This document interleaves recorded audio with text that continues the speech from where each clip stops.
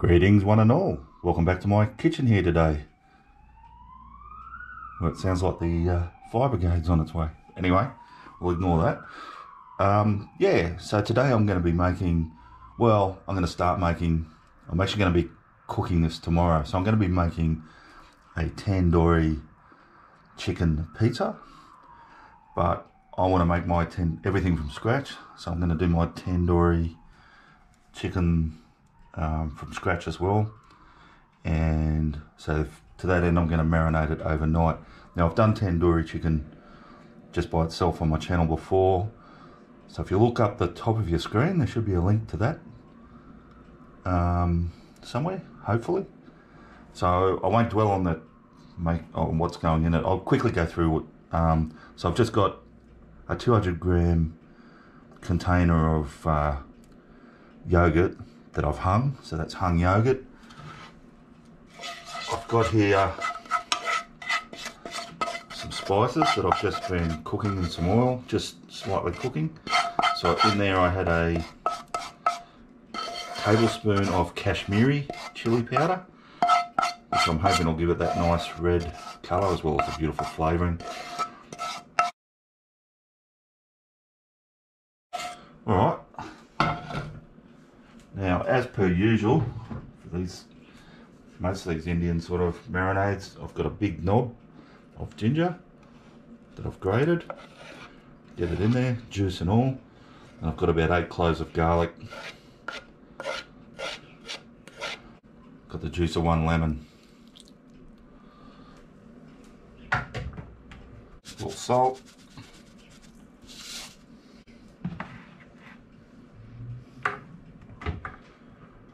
Now I'm going to be using chicken thigh fillets, and all I've done, as in that previous video, is give them a little quick pre-marinade.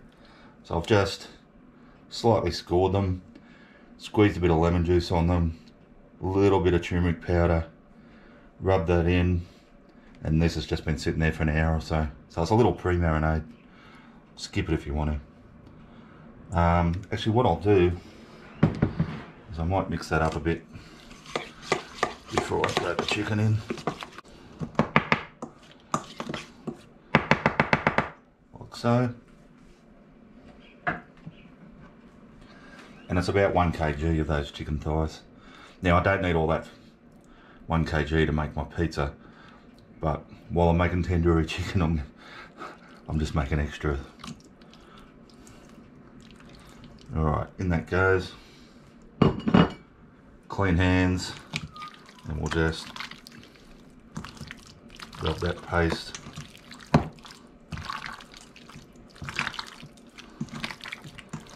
I am going to add a little bit of red food colouring, just a little splash. Be careful, not too much. There. Might as well be hung as a fox is for a lamb. Alright, let's go again. And of course that's entirely optional.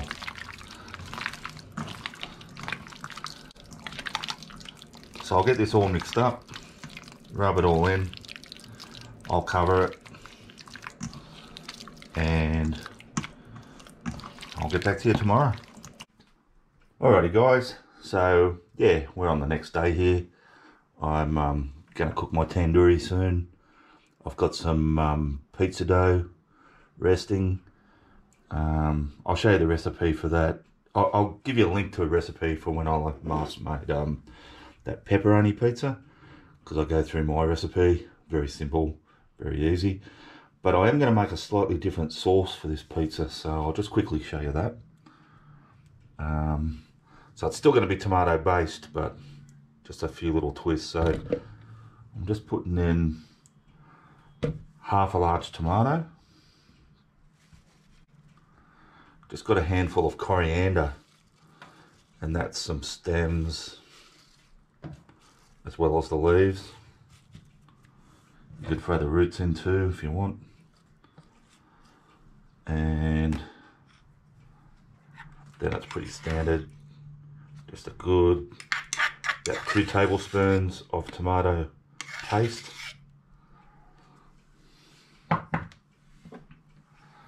And again, just to sort of give it that little Asian twist, I've got about a tablespoon of tamarind puree. That can go in. A teaspoon and a half each of salt and sugar.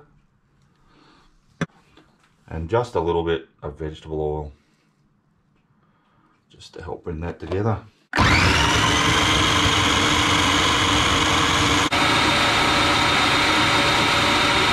Alrighty guys, so I've had my marinated tandoori chicken out of the fridge now for about an hour, so I just let it get to room temperature.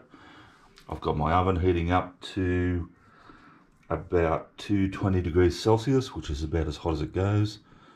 And I'm going to whack these in now for as long as it takes to cook.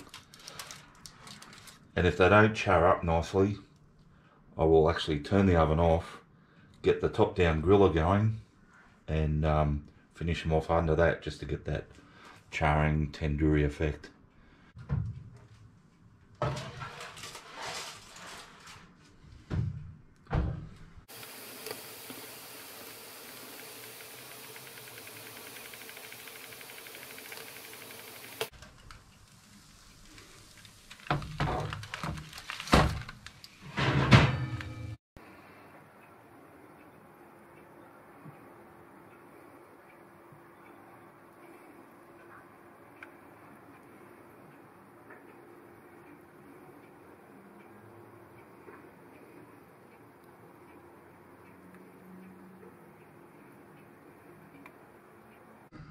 Alrighty guys, so I'm just going to quickly assemble my tandoori pizza, my simple pizza. So yeah, I've just spread my dough out there, made a little bit of a base.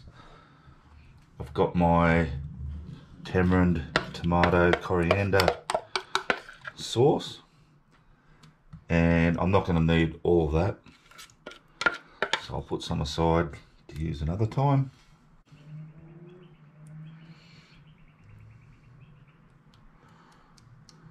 Alright, now next I've got some, I just brought these pre-roasted chili red peppers, red capsicum. I'm just going to throw some of those on.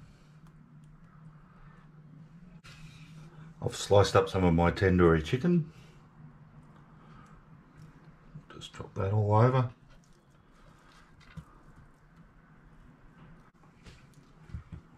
Now at this point, yeah, you can use your cheese of choice, like mozzarella or whatever, but I'm going to be using some cheddar cheese, and I've come across this a reasonably local Kenilworth dairy.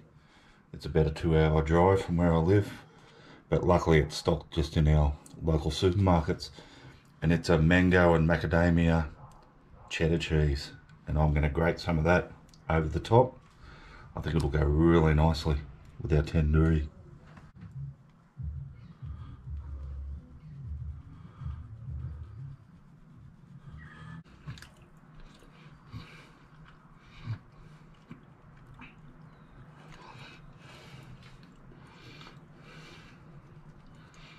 Alright, so I've got that cheese on. That was about 100 grams of that cheese. My goodness, it's a delicious cheese, I have to say. So I've got my oven on maximum, so it says 250. Whether it's 250 or not, who knows, but anyway, it's on maximum. So I'm going to throw this in for as long as it takes to cook. I suspect it won't take too long, maybe 8 to 10 minutes. Alright, I'll get back to you when it's done.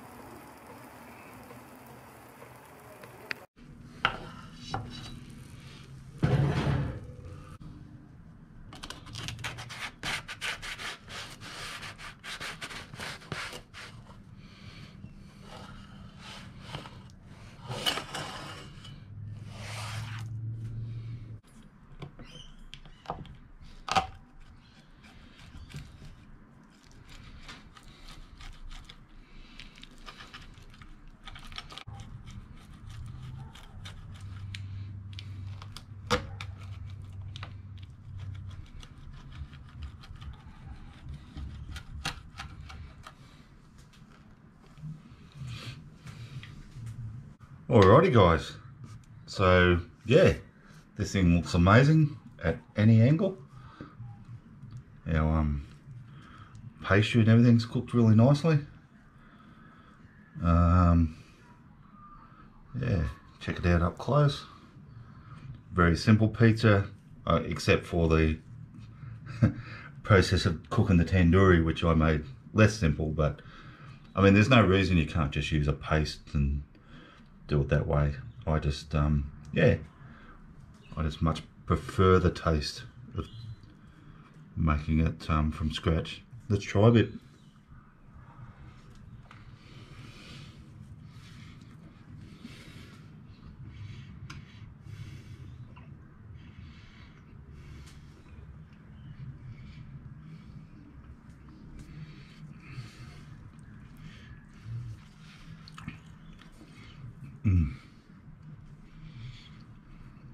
Oh, yum. Absolutely delicious. Now, like I say, you can use any cheese you want, but I can really taste the mango and the yummy Queensland nut, macadamia nut in that cheese. It's just delicious. Wow. Alrighty guys, thanks for watching. Thanks to everyone who has subscribed to the channel. Really appreciate it.